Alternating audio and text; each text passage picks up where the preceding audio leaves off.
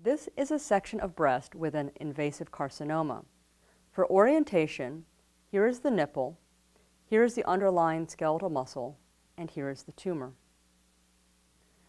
Risk factors for carcinoma of the breast include genetic factors, hormonal influences, and environmental effects. Risk increases throughout a woman's lifespan.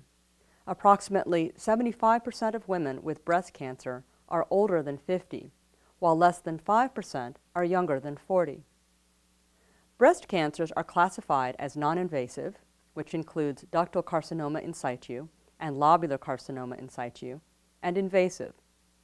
The two most common types of invasive carcinoma are invasive ductal carcinoma and invasive lobular carcinoma.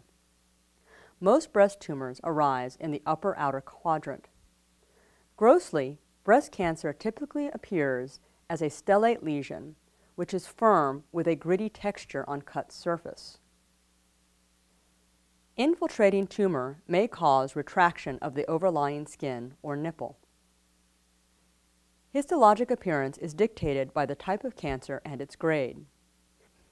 Ductal carcinoma shows variable tubule differentiation, while lobular carcinoma is characterized by single-file strands of individual cells. Prognosis is related to stage and grade.